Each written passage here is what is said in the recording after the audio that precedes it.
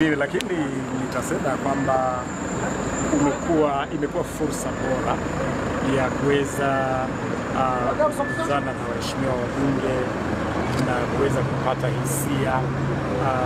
hisia zao. Hisia muhimu zaidi ambayo ninaweza sema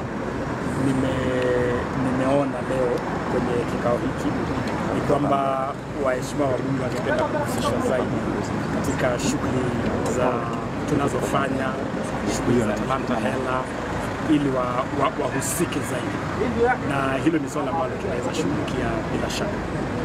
Na kuna baadhi ya watu ambao wanadhani kwamba wao wanaandamwa pengine kisiasa.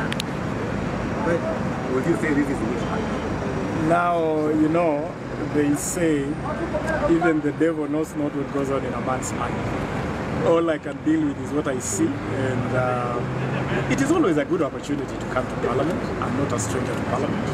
I spent 10 years in this Parliament. I'm not a stranger, or I'm not entirely new here, because right now I'm a stranger. But all I can say is that I would want this kind of engagements more of this kind of engagements, because it gives opportunity to share information. It gives opportunity to clarify issues. One of the issues I've seen, for instance, is that we need members of Parliament to get to know more about the work of federations, to get to be more involved in the agenda we have to improve the whole management of sports with better run, better managed federations.